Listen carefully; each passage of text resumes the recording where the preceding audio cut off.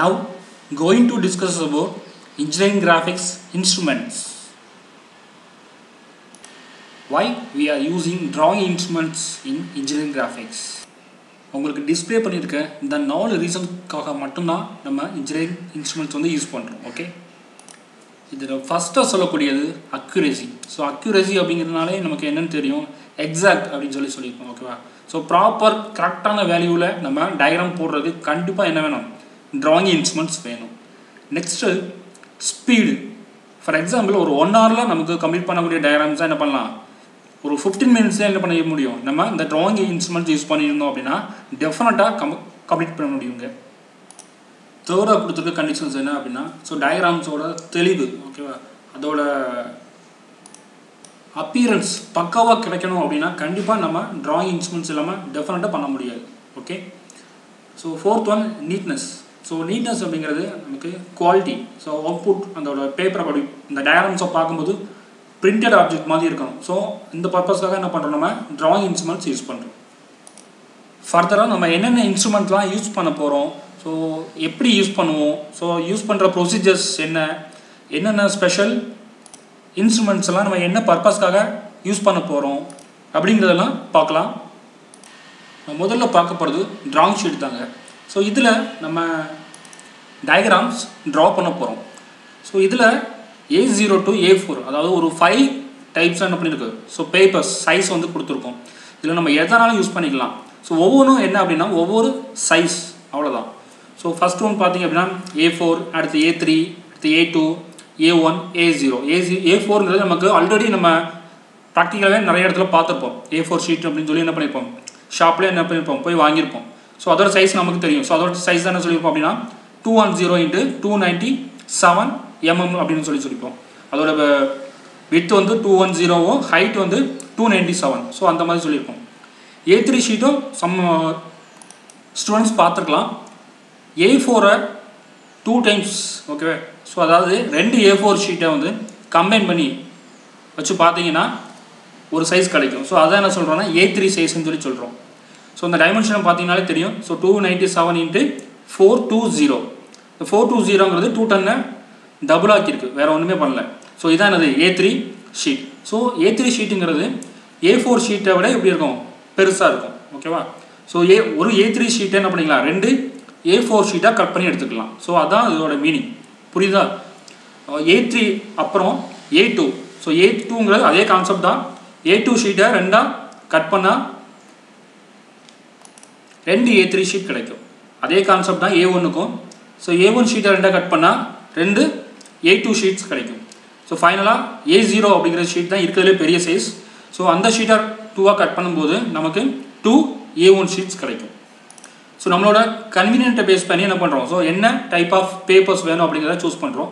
So mostly என்ன பண்ணுவாங்க அப்படின்னா A3 and A2. ஓகே, இதுதான் ட்ராயிங் பர்பஸ்க்கு மோஸ்ட்லி என்ன பண்ணுறாங்க, யூஸ் பண்ணுறாங்க. ஸோ A2ங்கிறது கொஞ்சம் பெரிய சைஸில் இருக்கும். ஸோ ஒரே பேப்பரில் என்ன பண்ணிக்கலாம், மேக்ஸிமம் 4 டயக்ராம்ஸ் ட்ரா பண்ணுற மாதிரி இருக்கும். ஓகேவா? So A3 அப்படிங்கிறதுனா 1 or 2 diagram draw பண்ணுற மாதிரி இருக்கும். ஸோ மோஸ்ட்லி நமக்கு யூனிவர்சிட்டி பாயிண்ட் ஆஃப் வியூவில் பார்க்கும்போது யூனிவர்சிட்டியில் கொடுக்கக்கூடியது எல்லாமே A3 ஷீட் தான் கொடுப்பாங்க. ஸோ அதனால் நம்ம ப்ராக்டிஸ் பண்ணுறதை என்ன பண்ணிக்கலாம், A3 ஷீட்லேயே பண்ணிக்கலாம். நெக்ஸ்ட் இன்ஸ்ட்ருமெண்ட் டிராஃப்டரில் நம்ம மினி டிராஃப்டர் யூஸ் பண்ணுறோம். ஸோ எல்லா புக் ஷாப்லேயும் இந்த மினி டிராஃப்டர்ஸ் கிடைக்கும். ஓகேவா? இந்த பிக்சர்ஸ் வந்து இதில் வியூ பண்ணி காமிச்சிருக்கு. இதான் என்னது, மினி டிராஃப்டர் அப்படின்னு சொல்லுவோம். ஸோ மினி டிராஃப்டர் அப்படிங்கிறது is a device with 2 scales set at right angle to each other. இதில் 2 ஸ்கேல் பார்த்தீங்க அப்படின்னா எப்படி இருக்குன்னா right angle, so to each other அந்த கண்டிஷன்ஸில் என்ன பண்ணியிருக்கு, நமக்கு ப்ரொவைட் பண்ணியிருக்கு.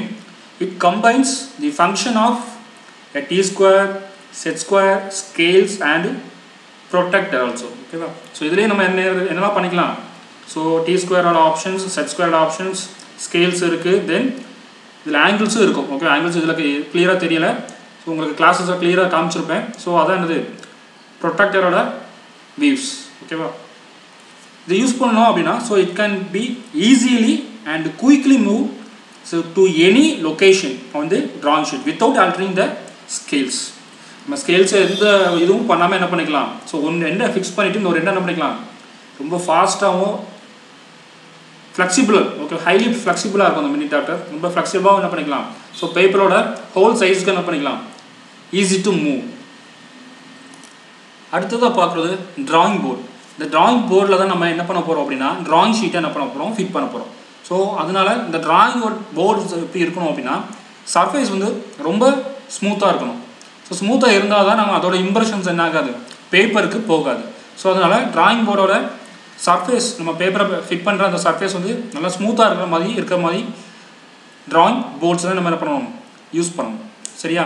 ஸோ இதில் சைஸ் என்ன அப்படின்னா டிஃப்ரெண்ட் சைஸ் இருக்குது. நமக்கு ட்ராயிங் ஷீட் யூஸ் பண்ணுற A0லேருந்து A4 சைஸ் வரைக்கும் ஒரு 5 டைப்ஸ் கொடுத்துருக்கோம். அதே மாதிரி என்ன இருக்குது, A0லேருந்து A4 சைஸ் பேப்பருக்கு கரஸ்பாண்டியாக நமக்கு யூஸ் பண்ணுற மாதிரி எப்படி இருக்குது, D0ல் இருந்து D4 வரைக்கும் நமக்கு ட்ராயிங் போர்டு இருக்குது.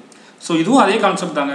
நம்ம A0 பேப்பர் அப்படின்னா இருக்கிறதுல பெரிய சைஸாக இருக்கும். அதே மாதிரி தான் D0 அப்படிங்கிறது, D0 அப்படிங்கிறது என்ன சொல்கிறோம், இருக்கிறதுல பெரிய போர்டாக இருக்கும். ஸோ அப்படியே ஸ்டெப் பை ஸ்டெப்பாக D1 D2 D3 D4 வர வர என்ன ஆகும், ஸ்டெப் பை ஸ்டெப்பாக அதோட சைஸ் கம்மியாகிட்டே வரும். ஸோ இதுதான் அதோட டிஃப்ரென்ஸ். நம்ம ட்ராயிங் ஷீட் சொல்கிற அதே கான்செப்ட் தான் இதுவும். ஸோ நம்ம யூஸ் பண்ணுறது நம்ம A3 ஷீட் அப்படின்னா D3 is enough. ஓகேவா, நமக்கு போதுமானதாக இருக்கும். நீங்கள் அதோட கொஞ்சம் லார்ஜ் சைஸாக வேணும் அப்படின்னு நீங்கள் ஃபஸ்ட்டாக வாங்கும்போதே D2 சைஸில் ட்ராயிங் போர்டு வாங்கிக்கோங்க. ஓகே, D2 சைஸில் வாங்கினீங்க அப்படின்னா நீங்கள் அதில் A3 ஷீட்டையும் ஃபிக்ஸ் பண்ணிக்கலாம். அதே மாதிரி D2 சைஸுக்கு கரஸ்பாண்டிங்க நமக்கு A2 சைஸ் பேப்பரை கூட ஃபிக்ஸ் பண்ண முடியும். ஸோ டிராஃப்ட் ஃபிட் பண்ணுற கொஞ்சம் ஸ்பேஸ் நல்லா ஃப்ரீயாக இருக்கும்.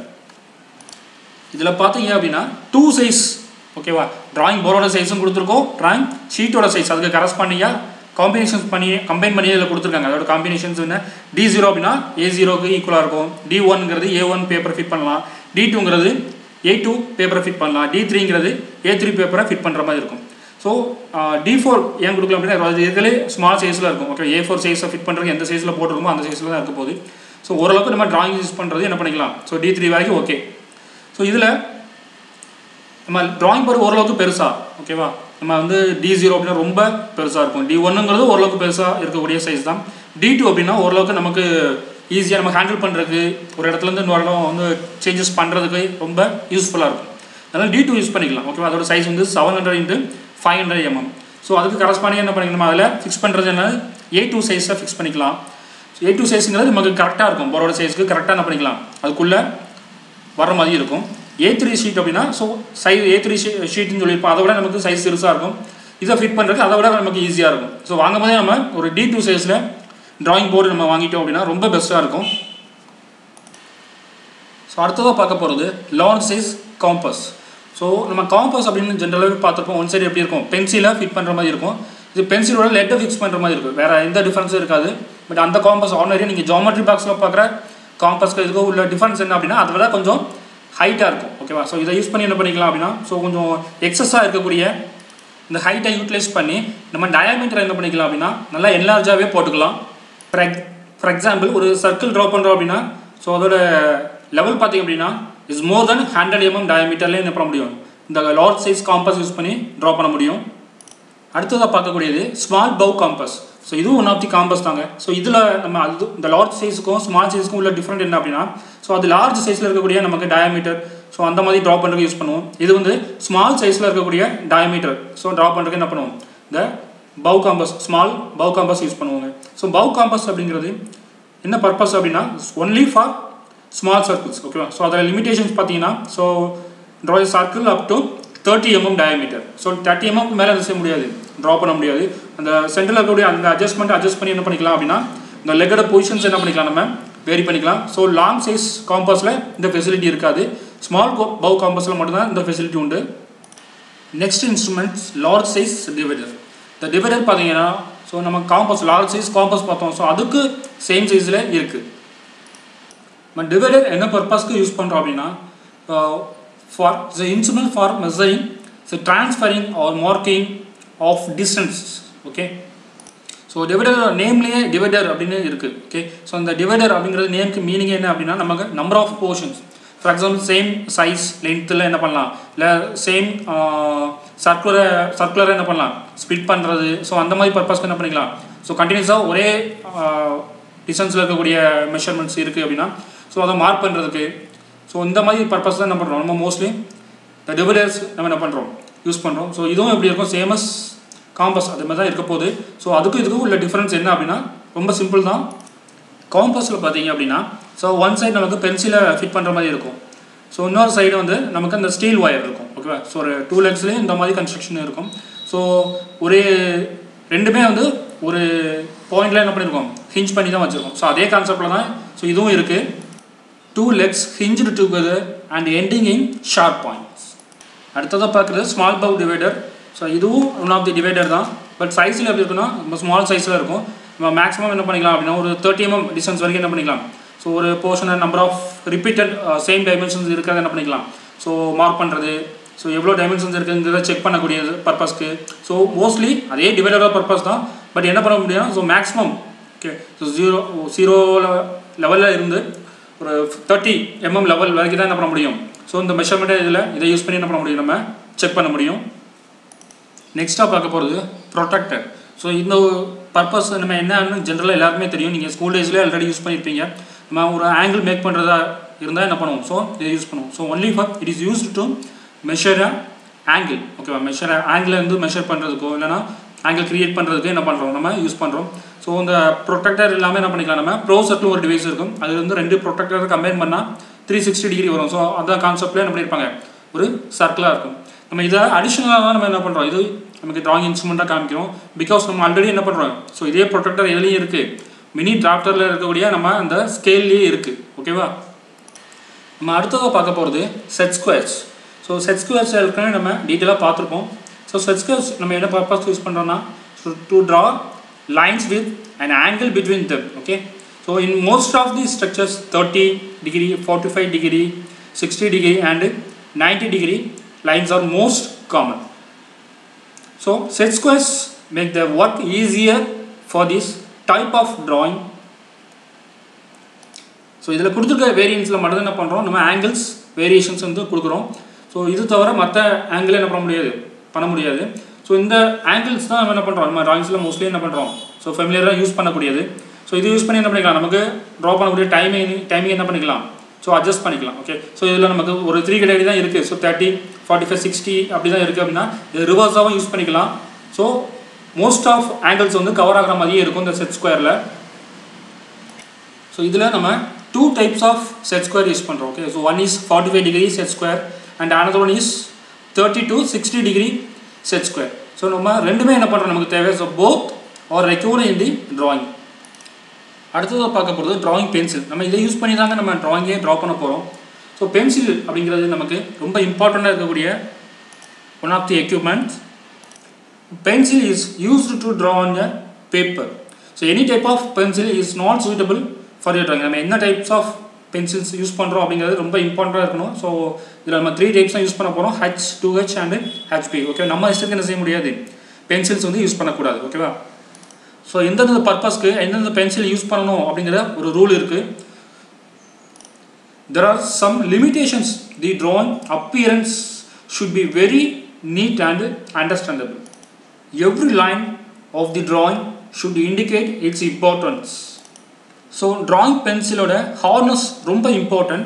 So it depends upon the hardness of pencil. இதில் for example so 10H to 10B வரைக்கும் என்ன பண்ணியிருக்கு, ஸோ பென்சில்ஸ் வந்து கொடுத்துருக்கு. ஓகேவா? ஸோ 10H அப்படிங்கிறது டார்க்னஸ் வந்து ரொம்ப லோவாக இருக்கும், 10Bங்கிறது டார்க்னஸ் ரொம்ப ஹையாக இருக்கும். ஸோ நமக்கு இதுக்கு இன்பிட்வீனில் தான் என்ன பண்ண போகிறோம், 3 பென்சில்ஸ் சூஸ் பண்ணி வச்சுருக்கோம். ஸோ இதான் என்னது, ஸோ வேர்ல்டு ஸ்டாண்டர்டாக யூஸ் பண்ணக்கூடியது. So H, 2H and HP. So H அப்படிங்கிறது நமக்கு லெஃப்ட் சைடில் லாஸ்ட்டில் பார்த்திங்க அப்படின்னா Fக்கு முன்னாடி இருக்குது. ஸோ Hங்கிறது ஓரளவுக்கு டார்க்னஸ். ஓகே, 2H அப்படிங்கிறது அதுக்கு ப்ரீவியஸாக. ஸோ அதுக்கு ப்ரீவியஸ் அப்படிங்கிற என்ன மீனிங் அப்படின்னா, ஸோ டார்க்னஸ் கொஞ்சம் லோவாக இருக்கும். ஓகேவா? ஸோ ஏன்னா மேலே போக போக நாங்கள் டார்க்னஸ் லோவாகிட்டே போகுது. HP அப்படிங்கிறது ஸோ ரைட் சைடில் ஃபஸ்ட்டாக இருக்குது. ஓகே, ஸோ இருக்கிறதுலே டார்க்னஸ் வந்து ஹையாக இருக்குது HP தான். ஸோ நம்மளை பொறுத்த வரைக்கும் HP தான். H, 2H, HBயில் HP தான் டார்க்னஸ். ஓகேவா? இந்த ஓவரால் நமக்கு பார்க்கும்போது 10B தான் ஹார்ட்னஸாக இருக்கும். பட் நமக்கு ட்ராயிங் யூஸ் பண்ணக்கூடியது 3 பென்சில் தான், H, 2H and HP. 2H அப்படிங்கிறது இருக்கிறதுலே லோவாக டார்க்னஸ் இருக்கக்கூடிய ஒரு பென்சில். H அப்படிங்கிறது மீடியம் டார்க்னஸ் இருக்கக்கூடிய ஒரு பென்சில். HPங்கிறது ஹை டார்க்னஸ் இருக்கக்கூடிய ஒரு பென்சில்.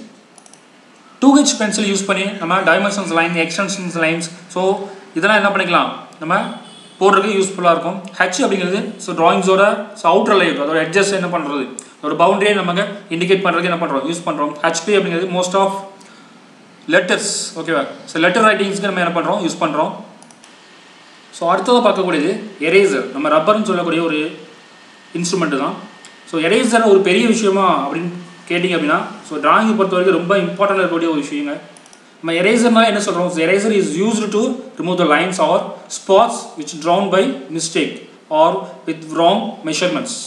ஸோ அன்வான்டாக இருக்கக்கூடியதை நம்ம எரேஸ் பண்ணுறதுக்கு என்ன பண்ணுறோம் ஸோ எரேசர் யூஸ் பண்ணுறோம்.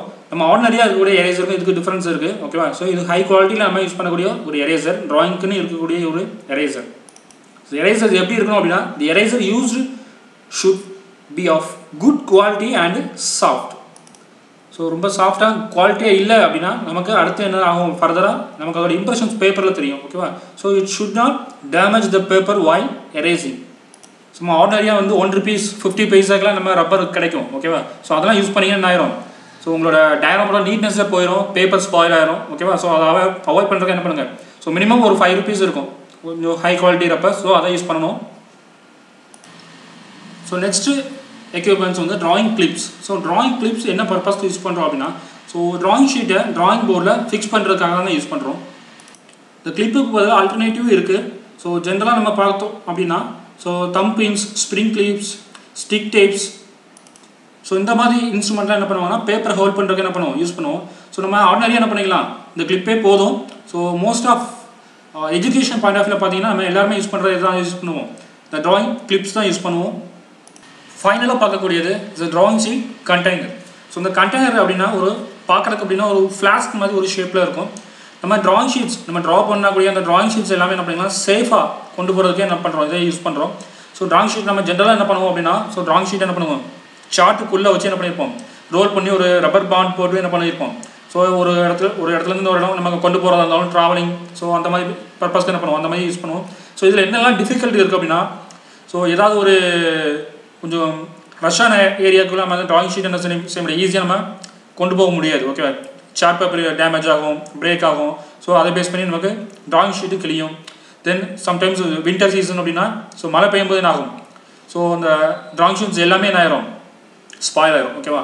ஸோ இந்த மாதிரி ரீசன்ஸ்க்காக என்ன பண்ணுறோம் இந்த கண்டெய்னர்ஸ் யூஸ் பண்ணுறோம். ஸோ இந்த கண்டெய்னர்ஸ் வந்து எல்லோரும் வாங்கணுங்கிற கம்பல்சரி கிடையாது. பட் இது one of the main instrument ஓகேவா. ஸோ இதை யூஸ் பண்ணிங்க அப்படின்னா இதுக்குள்ளே என்ன பண்ணிக்கலாம் ட்ராயிங் ஷீட்டை அப்படியே உள்ளே ரோல் பண்ணி உள்ளே வச்சிடலாம். உள்ளே வச்சுட்டு என்ன பண்ணிக்கலாம் ஸோ மேலே இருக்க அந்த கேப்பை வச்சு க்ளோஸ் பண்ணிடலாம். நமக்கு வாட்டர் எதுவுமே உள்ளே போகாது சேஃபாகவும் இருக்கும் ஓகேவா. எந்த ஒரு ஃபோல்டும் ஆகாது நீட்னஸாக இருக்கும். நம்ம ட்ராயிங் இன்ஸ்ட்ருமெண்ட்ஸுக்கு என்னென்ன மெயின் இன்ஸ்ட்ருமெண்ட்ஸ் ஓகேவா. ஸோ மெயினாக என்னெல்லாம் யூஸ் பண்ண போகிறோம் அப்படிங்கிறத இப்போ இந்த எக்யூப்மெண்ட்ஸ் எல்லாமே நம்ம இப்போ பார்த்துருந்தோம்.